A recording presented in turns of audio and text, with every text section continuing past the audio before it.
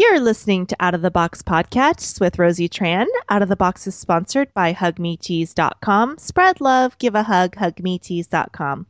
Guys, we are on SoundCloud, Stitcher, and iTunes Radio. If you enjoy the show, we would love a click on the subscribe button on iTunes. Positive comments also help us out. And as always, you can go on outoftheboxpodcast.com and click on the donate button. We're now accepting Litecoins and Bitcoins and all alternative currency, and we would love for your support on the podcast. I'm here today with Jacki Rigoni. She runs a really cool blog called Post-Consumer Life and is part of the growing tiny house movement. Jacki, how are you doing today?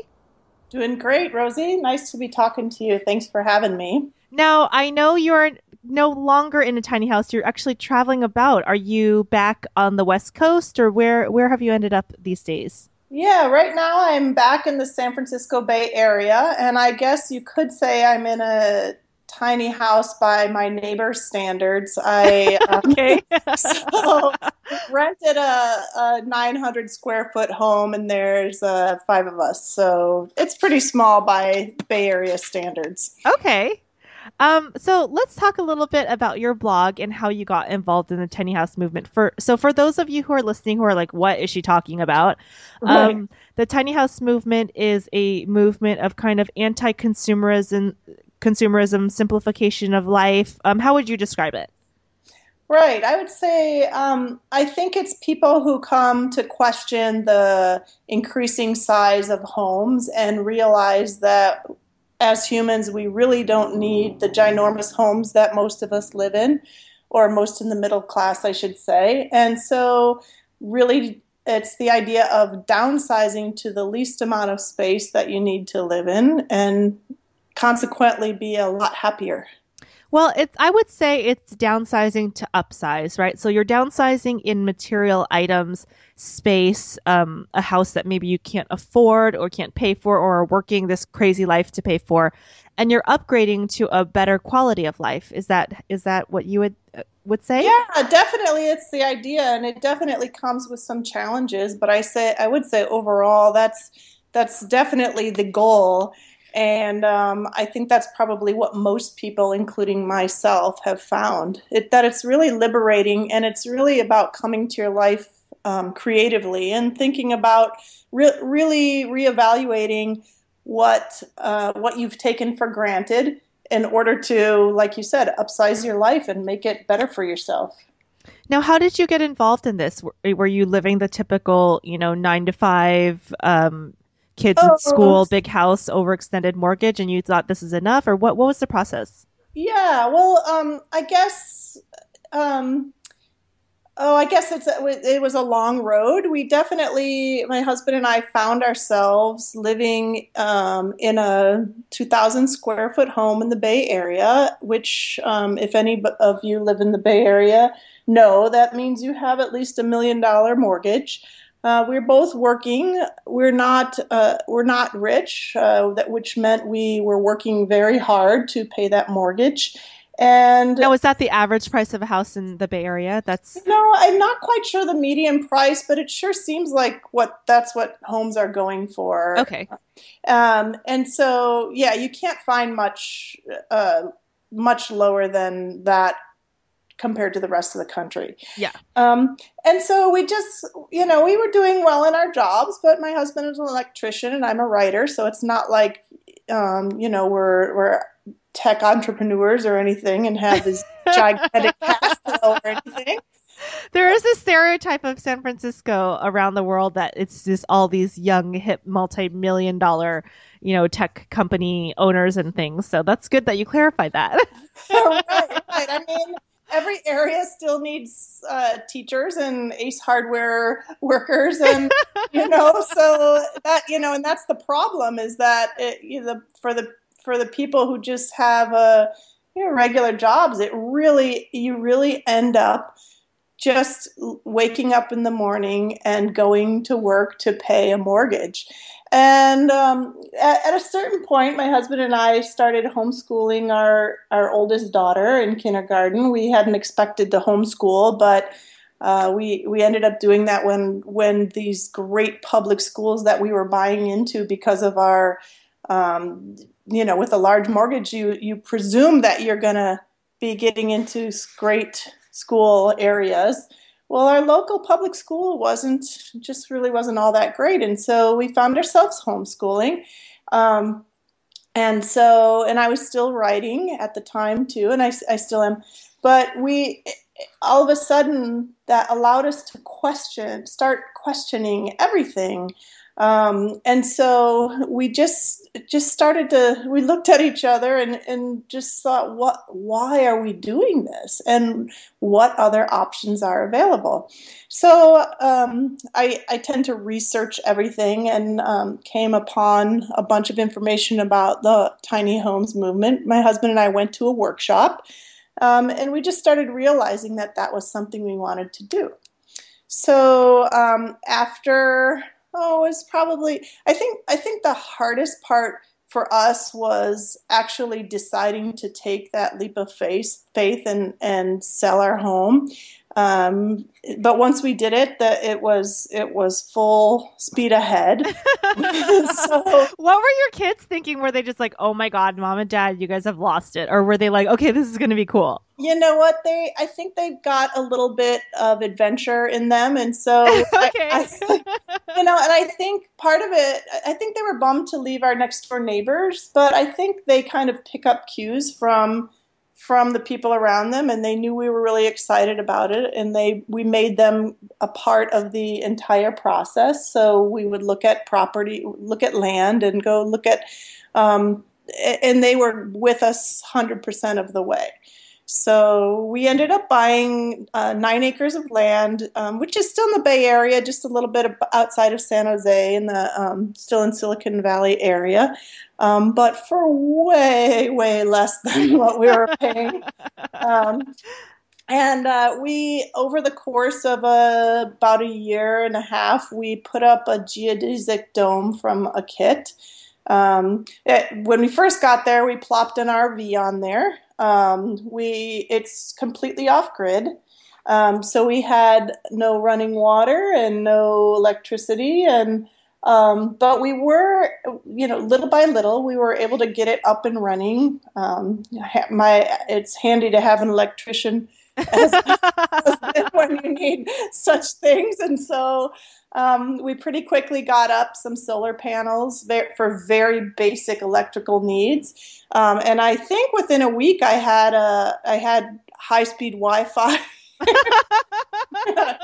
And we put up a dish to be able to connect to Wi-Fi and tacked it to the manzanita tree, and so we had Wi-Fi, which I needed for my writing and telecommuting. And what about water? Are you guys doing well water, or did you guys what's the people previously who had the land and were just using it recreationally, they had put up 10,000-gallon storage tanks. okay? And so we actually had water, and last year was a drought in Northern California. So we were able to use the water all there. We ran out 2 weeks before the winter rains came. But then we just got a water truck to come out and pump water in there. So we found that pretty much all of the stuff that we all just take for granted, as far as opening the tap and water coming out, and plugging things in and you get electricity, and we pay so much for that stuff, right? I mean, your cable and your electricity, that we ended up being completely self-sufficient for those things, and so that was really an eye-opener and liberating and empowering, so to speak, to take charge of all of that stuff and realize that you can be responsible for all of that stuff. So it was very hard, I have to say. First of all, where we lived was amazing. And we still have the property. I'm talking about it in the past tense because I'm not there right now. But it's just beautiful. We had a pond. We have the kids watched the life cycle of frogs and identified tracks of animals, and we learned so much, and the kids learned so many awesome hands-on skills for and helped us build. And They were getting back to nature. yeah, and not just that, I mean, really useful hands-on skills, like how do you hold a saw? How do you sand something? How do they were right there with us building. And so I feel like we were modeling for them what it's like to have the skills that people had really 100 years ago, which was people built their own homes. Yeah, basic life skills, right? Right. And we've all totally lost those skills, and we've outsourced those to specialists, and we've come to believe that we cannot do that ourselves, but we found out that you can. And Reese is an electrician, but he's not a carpenter, and neither am I. We're both really handy, and we're great figure outers, but it you know trial and error is a great way to learn. So, as is YouTube. Well, thank God for YouTube because I'm sure that helped you out a lot, and also the internet because there's just, it just amazes me how much information is out there, and you can just Google it or find. Anytime I think that there's something that can't be done or somebody hasn't done something, I'll look it up and realize that 10 other people already thought of it before You me. are so right. I think that was seriously key to our success. That and the fact that the people who lived near us, our neighbors, which by neighbor I mean someone who lives a mile away, are these awesome mountain folk who have the answer to any challenge you could possibly think of. You want to figure out how to get a gate that's tipping to open smoothly.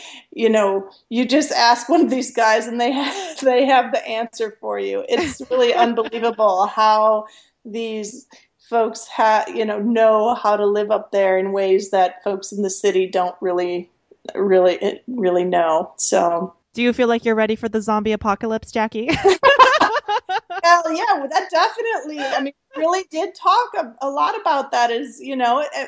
You could call it that, or you could call it a major earthquake, right? Yeah. Where what would happen? Now that we're back closer to civilization, we're so dependent on our water and power, and out there we would have been just fine. And so I guess food would have come into play at a certain point because we weren't hunting or anything like that. Do you guys have any livestock or chickens or anything out there? I know a lot of tiny house people have small vegetable gardens and Yeah, we definitely tried our hand at gardening, and that was more hard lessons learned. But like the deer are really adept at getting through fencing, and we managed to get some fava beans and some tomatoes, but it took we didn't have a really amazing crop, let's just say. so it was trial and error and some error. Exactly. More error than trial, I guess.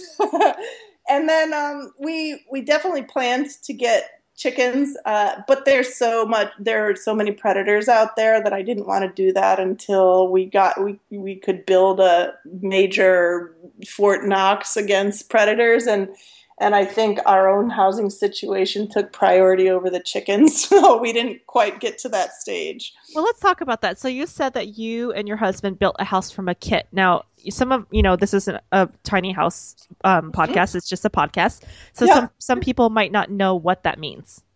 Right. So there are actually a ton of options for building your own home if you don't have the skills to actually build it from the ground up. Like carpentry skills, you mean? Yeah, I mean, you definitely need to learn those along the way, but I mean, in terms of just building a brick and mortar or stick house from the ground up, because I mean, there are more temporary type options such as yurts, and there's some cabana kits you can buy. A lot of people build tiny homes that are just smaller homes built on trailer beds. And what we ultimately decided on was a geodesic dome, which is built on a platform, a wooden platform that we Hmm. built ourselves, and then it's a steel frame and a vinyl covering. It's a really cool structure. It's supposedly maximizes your square footage Hmm. because of its really cool geometry, and it was not that hard to put up. So we actually had it up in a few months, and so And you guys lived in the RV while you were preparing we it. exactly. So, but I think in retrospect, I would not go. We wouldn't go that route because what really had us moving back to civilization was the first winter we were there. Uh, it was um, it was relatively mild, and then this past winter it just got really rainy and really cold. And what we found out was that a geodesic dome in a lot of rain and cold, where it's warm on the inside and cold and humid on the outside, you realize you're living in a greenhouse. Okay. And so literally we were getting dripped on in the nighttime.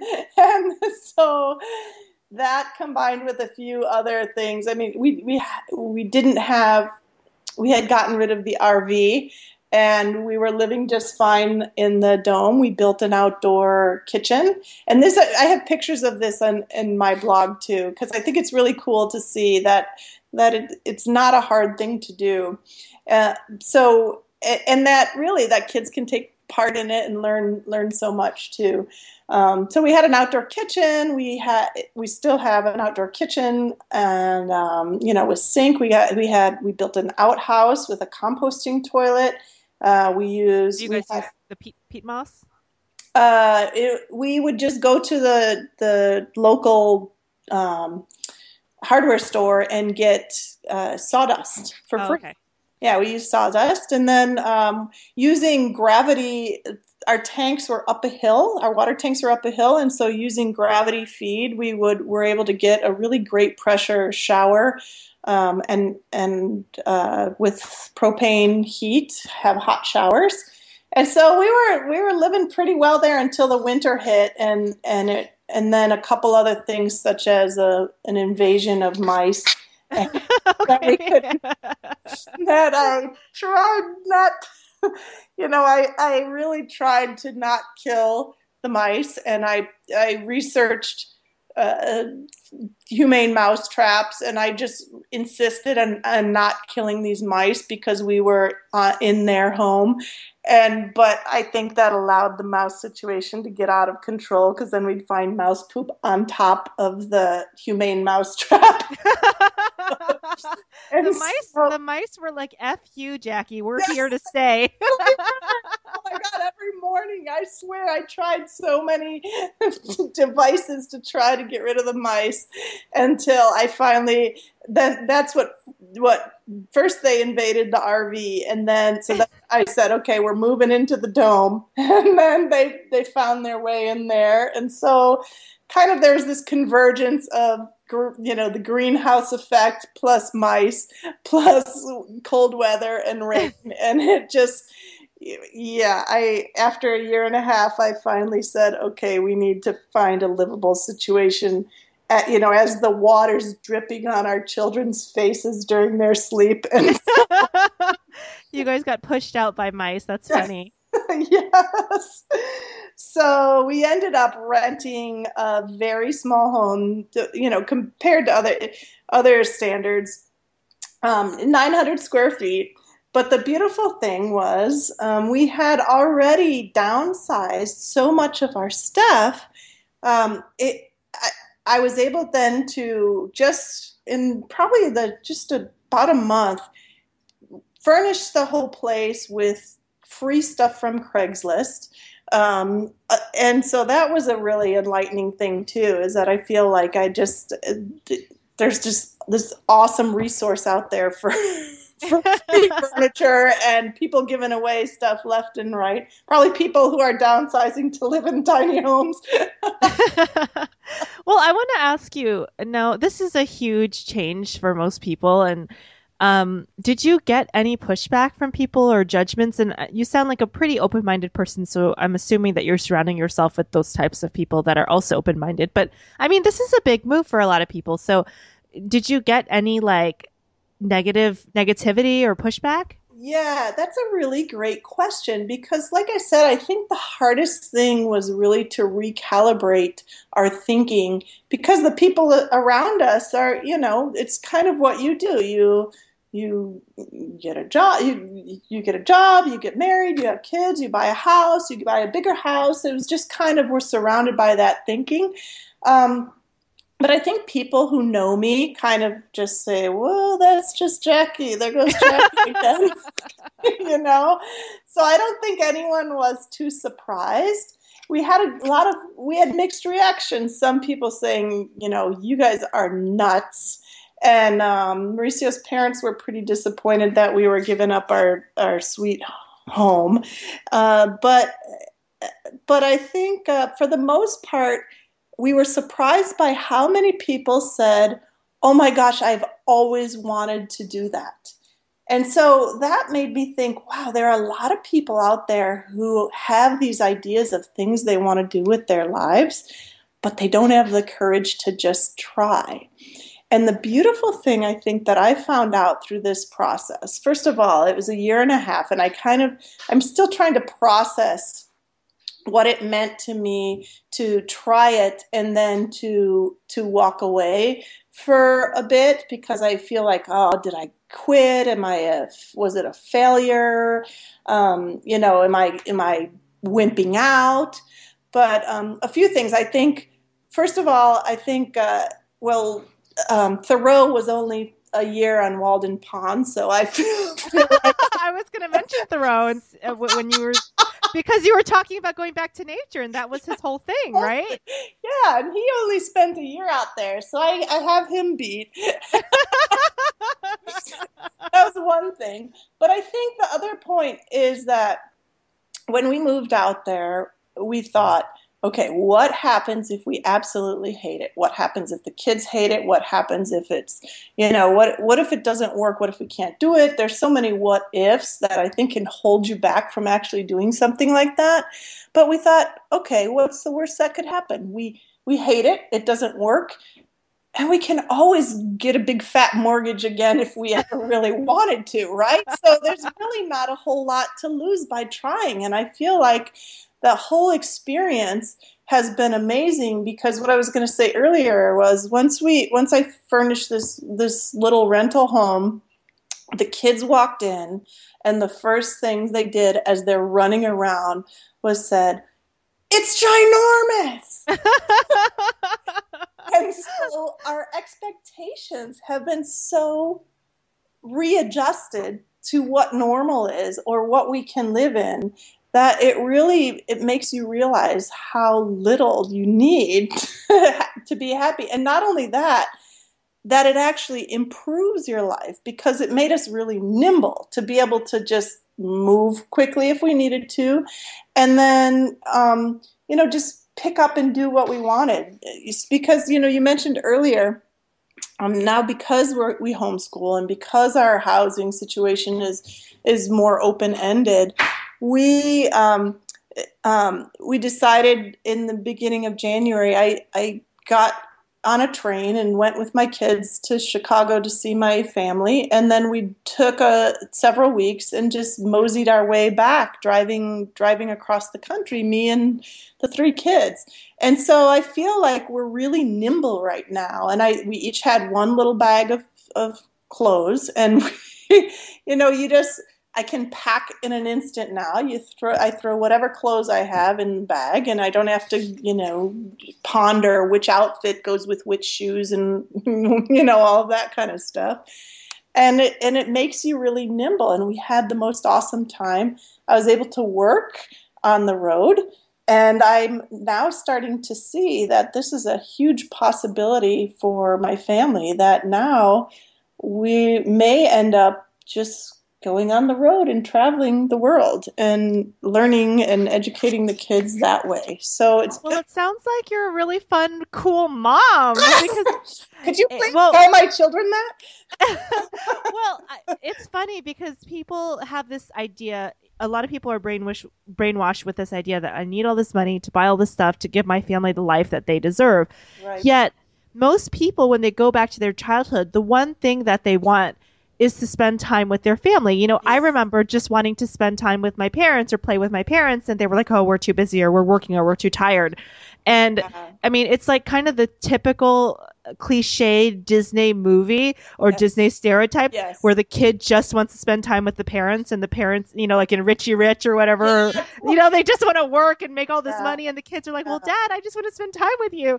And so it seems like, you know, even if your kids might get irritated with you, that you're spending all this time with them and teaching them, and they're really being molded to learn and grow the way you would like, instead of, you know, so many people have kids and then they're working and then their kids end up being raised by some other person, whether it be a nanny or a house sitter or whoever. And so you're not even really raising those kids. Right, right. And I think most parents grapple with these questions, so I certainly don't want to judge anyone for their choices of how they choose to make a living and spend their time. But I can say for me, myself, when I found myself in that situation where I was working and putting off my kids, and I've described before how I felt like my time with my children feels like water, trying to hold water in your cupped hands, and yet it's still, you know, as tightly as you squeeze your fingers together,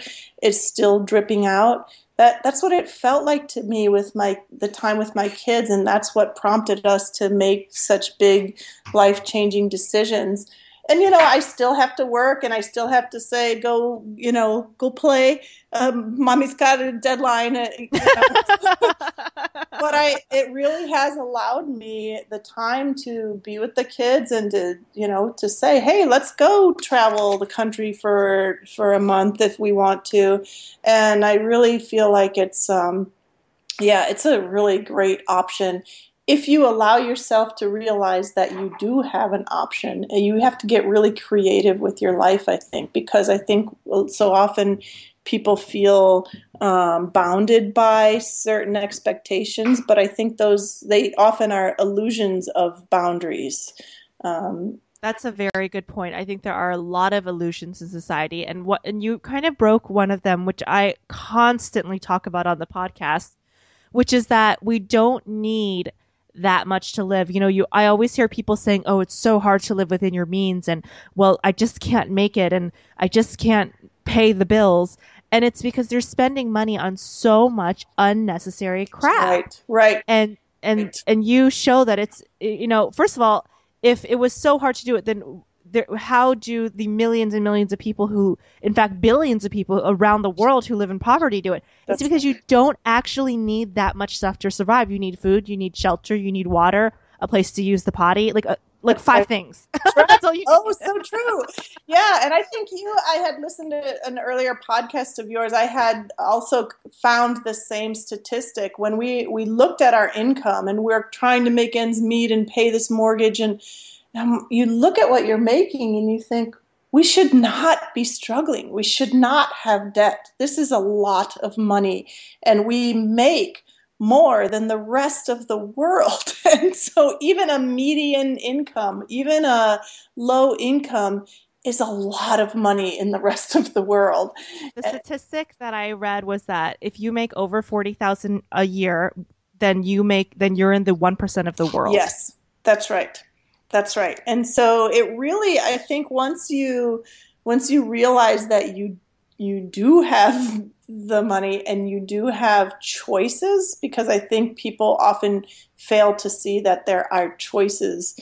And you know, it's easy to say because I think I'm middle income, and so sometimes that's easier to say. There are plenty of people who are struggling in this country, and so I don't want to presume that everybody can just, up and travel with their kids. That there are a lot of people who are really in a dire situation. But I think there are also a lot of people who think they're in a dire situation. There are. They're There's really a lot not. of people who think that they are in a lose-lose situation and they're not realizing the amount of abundance they have in their life. And so what you're saying is that there's an alternative to the consumer lifestyle that's out there, and you're showing that it's okay to do it and actually that it's more rewarding. And I wanted to talk about that because you talk about the downgrade.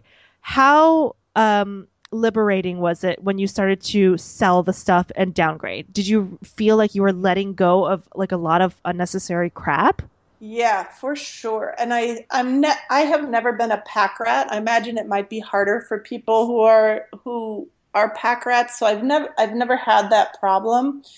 I think some of the harder things were judging which sentimental things to keep. Um, and I had to get really picky about which of those things I would keep. And I still have more than I wish to have. And I also have stuff creep. So it's not like you get rid of stuff and you downsize one time and then you're done with it. It's a constant process of keeping crap out of your house. You know? In fact, I keep in my front door closet, I keep a basket of for Goodwill. Just I keep loading it up and keep taking stuff because it Oh just my God, you leaves sound like me. We have a bag that we change out. We use our paper grocery bags in LA. Plastic bags are illegal at the grocery store now. They Yeah, got lawed them. right. So we use reusable bags, but sometimes we'll forget to bring our reusables in the grocery store. Will give us a paper bag and we leave it by the door for Goodwill stuff. Yeah, yeah, exactly. So it is I think it'll be a lifelong process of just purging. So, but and I do want to say too for the kids, I have to, there are times where they want a toy or they want something where in the past that I would get it for them. So what I do now is I'll say, well, put it on your birthday list or, and I don't just buy stuff for them anymore. And then also I talk to them in different terms, which is I choose not to spend my money on that right now. And so I want them to know that it is a choice, right? That it's not like, no, I don't know, I'm not going to get that for you, or I am choosing not to spend my money on this now so that we do have money to travel, or, and I make sure that the messaging is clear that we are choosing how to spend our money. Instead of just saying no, we're not getting that and not explaining to them what is going on. Right. Or saying, "Oh sure, yes, this one time," right? So, but it is hard, right? I mean, because you kind of get used to this way of thinking. Well, and even for ourselves, right? Even without kids, it's like, oh, buy books on Amazon. The books are good things to buy, right? Well, you have a library down the street that has that book, and if it doesn't have it, you can request it, and it'll be there in a day. I mean, all these things we think we need to buy, we don't. Well, you can also do we have an in and out policy at my house. So whenever something new is purchased, something needs to go out. So that actually Yeah, controls my in and out. And my husband and I came up with this when we decluttered our house. yeah. And we also have, so if I want something new, if I want new shoes, then he'll say, all right, well, what are you going to give away? Ooh, I like it. Yeah, that's great. That's That's what great. the Goodwill bag is for. And we Yeah, also, you know, we'll do certain things to keep things even, because otherwise you keep accumulating more stuff and stuff doesn't go out. If we buy a book, we as soon as we're done with it, we'll usually repost it on Amazon and sell it. So yeah, right, right, exactly, so it's exactly. an in and out, constant in and out. But I think that this is a great thing that you're doing, Jackie, because it's teaching you to be self-sufficient. And myself, I'm from New Orleans. I wasn't there when Hurricane Katrina happened, but that happened, and Hurricane Sandy and all these natural disasters that are coming because of whether they're man-made or not. And so there may be a time when people need to learn to be self-sufficient, and so you've taught your kids that, which is a very valuable tool. And most people are lost if they can't find their cell phone. Right, right, right, exactly. And I mean, I mean, it's not like I'm some backwoods mama or something. I still live in Silicon Valley. I still depend on my cell phone for communication. I still have Wi-Fi. I still, there. So you're absolutely right. There's very, but I also know that those things are choices, right? It's not like we have to have those things. So, and well, what I say about my kids is that either they're going to be like forest rangers, or they're going to live. They're going to rebel and live in some high rise in New York City and have this, awesome flat that's fully furnished. And they're going to, go the opposite of what I hope for them. So, well, either ways, you've given them the tools so they can make their own choice. Right. Yeah, I hope so. Whereas some people, I don't think they feel like they have a choice in it. Right. I want to bring up, you mentioned Thoreau and that brought, I was going to say something about that because he talked about going back to nature, and there's been a lot of, I don't know if it's all of the technology that we have with internet and TV and cable and ads and so much entertainment where there's another back to nature movement now, just like in the early 1900s. Mm-hmm. And I want to know, did you feel more connected? Did you feel a different sense when you were in nature versus being in the city when you spent that year and a half? Yes, hands down, yes. I'll bet you right now, most people, maybe even you, don't even know what phase of the moon it is right now, or where the moon is rising, or what time it's rising tonight. I don't know, but I think my mom would know. She's really into that. And when you're living really literally outside, you become acutely aware of such things, or of the cycles and everything. Exactly. Right? And watching the seasons turn, and where I'll give you an example. Well, I wrote a story on my blog about one of our neighbors who brought us over this little turkey chick, a wild turkey chick that her dog had caught in its mouth. And the dog, so she brought it to us and said, "You guys like nature, here, you take care of it." And, was this when you guys were still? Yeah, when we were still out there. And so, okay. And so, of course, I do a quick internet search. What do the wild turkeys eat? And it turns out they like crickets. And my son Giovanni was saying, "Oh, I know where the crickets are." And he was able to go out to a certain part of our land where there were a bunch of crickets and find crickets to feed this turkey. Okay. They really knew that area of our land. They knew, could identify footprints. And I just, I feel like I'm really into nature anyway, so I had already been spending time hiking and camping with the kids beforehand, but I definitely feel like I was much more connected, and I feel like we've definitely lost a lot of that when we stay just in, go from our car to our house to the store to the, all these inside places, or maybe we might go for a walk or a hike every once in a while. But it's that day-to-day cycle and change that I think we felt really close to. And my kids can totally, my oldest daughter especially, can identify so many constellations, and she would track Scorpio as it was moving across the summer sky. And these are just things that I didn't even teach them. It's just stuff that they notice. "Oh, Mom, look at Scorpio moved over there now." And you're like, "What?" Oh, yeah. Last night it was over there. Now look how it's moving over there. So just really cool to see when you give yourself the time and put yourself out there to observe. Did you kind of feel like Pocahontas out there a little bit? Yeah, well, there's lots of them. I mean, there's so many ups and downs, and it really, boy, it challenges you in so many different ways. So I don't think I was nearly as graceful as Pocahontas. So what are some of the ups and downs? I haven't, been in a tiny house. I live in a very small dwelling in the city, and me and my husband are minimalists. Yeah. But we're not in that world. So what were some of the challenges that you were experiencing? Right. Well, I would think the thing that I think most people probably think is the hardest was the least hard for us. And that's that you think in a very small space that you feel cramped. But because our space was in the middle of the outdoors, basically we had a 9-acre home. And so I don't think we ever felt like, oh, this is too tiny or this is too, we feel cramped at all. And I think that might be some people's expectation.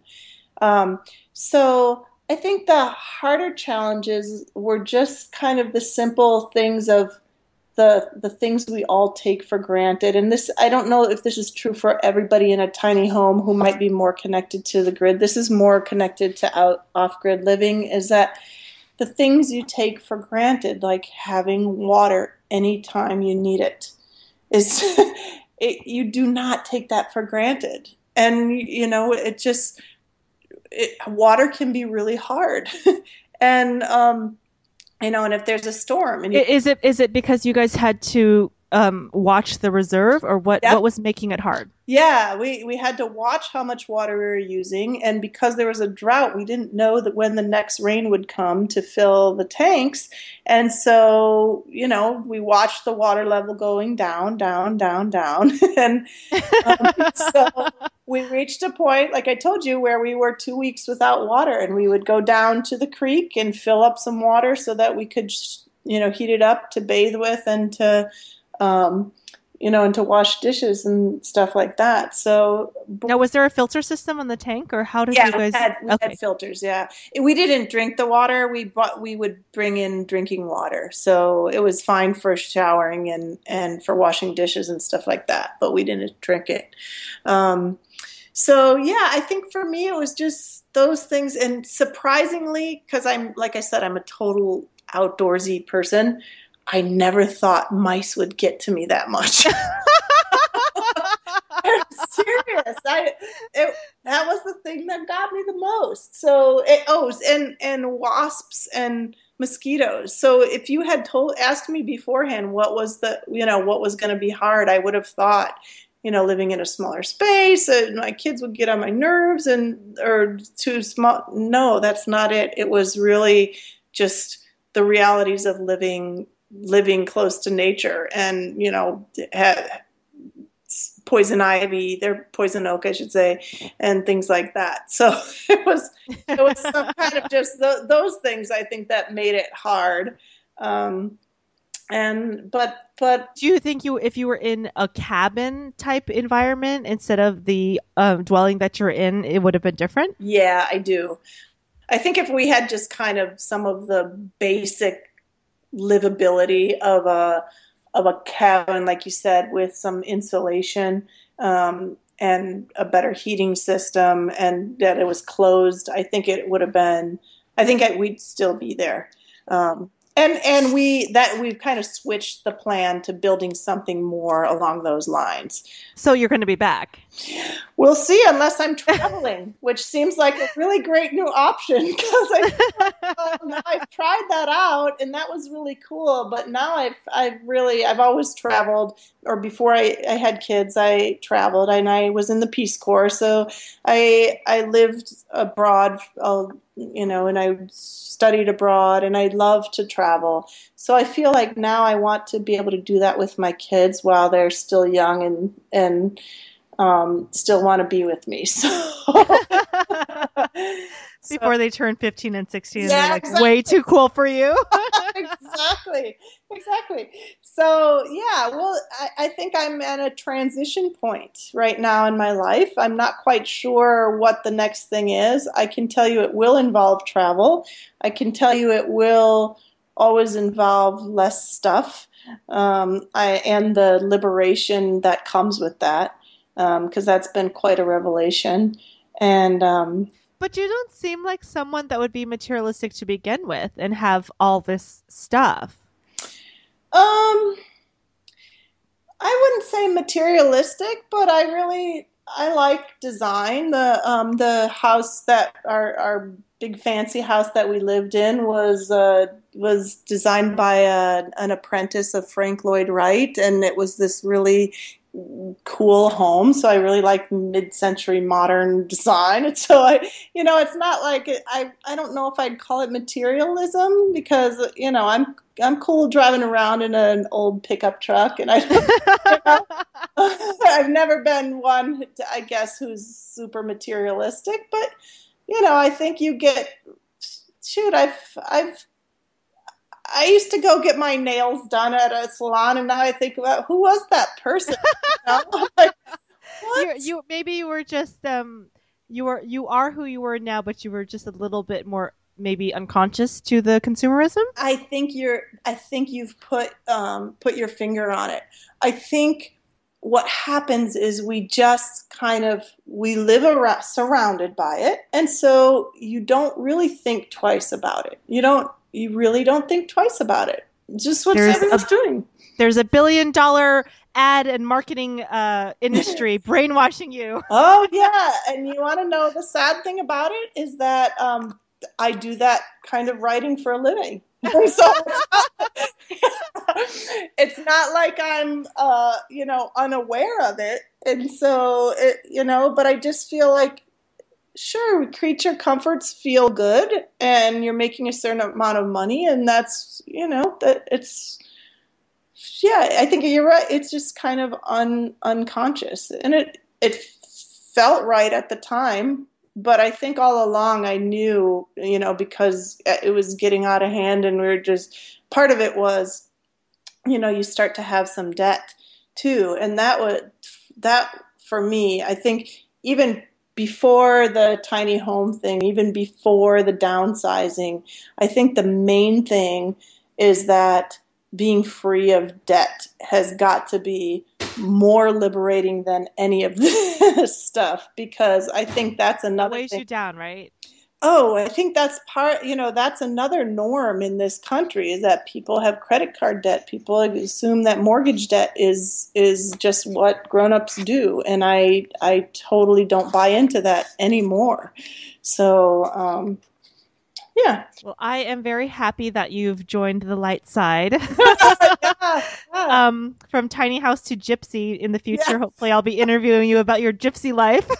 I love it. Like I said, I do feel like there's more to come. I do feel like I'm kind of at a crossroads, and there's more. I've learned so much about myself and what I need, and what our wants and what our needs, and what I want from life, and I'm feeling really energized about what the next endeavor is going to be. And probably 5 years from that, it'll be different as well. And I think that's the exciting thing about being open-minded to what your life can be is that, you don't know. You just, if you're open to it and you're open to changing and being conscious about those choices you make, they're really exciting possibilities. Well, I think that's absolutely awesome, Jackie. And actually, you don't know in general, and people pretend that they know. You could work at the same 9 to 5 job every single day of your life and then get hit by a car or something. Right. So you're just more open to what's um, the unknown that's out there. Whereas maybe some people they think they're in a safety net, but what they're living isn't really that safe, actually. Right, right, right. And I try so hard to be conscious and be present and mindful of each day. And even when you're trying, it is so hard. You get It is. You get sucked in, right? yeah, you get caught up by deadlines and things that you have to do and places you have to be and people you should call and emails you should return and all those things. It's really hard to be present, and so it's something I'm really trying to work on for myself. So yeah. So, you said your husband's an electrician. Is Mhm. he going to be part of this gypsy life? And how does he find work as an electrician, a traveling electrician? Yeah, well, we're working on the financial independence part, and he's been working back on the land a lot. So we're here, but he spends a lot of time trying to get things more livable there. So we'll have to see. I know that my work is more freelance, right? More free. It's travelable. So either he quits and comes with us, or he stays and meets up with us here and there, or he's less of a nomad than I am. So we'll see how that goes. Do you feel like the challenges of kind of uprooting your life and moving it around or changing things around has made your family and your marriage stronger, or has it just been a challenge?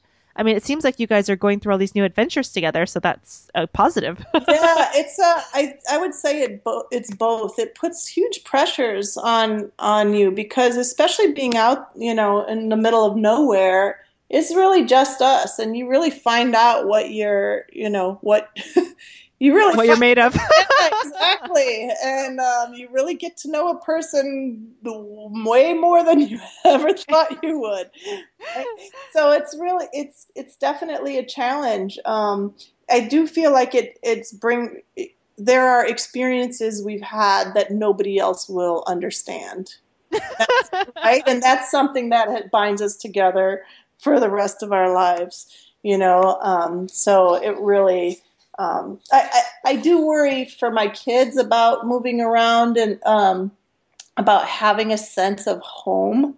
And, I grew up in my same home in Waukegan, Illinois, and I still go home to my home in Waukegan, Illinois, and it's the same house I grew up in, and my parents are there, and it feels like home.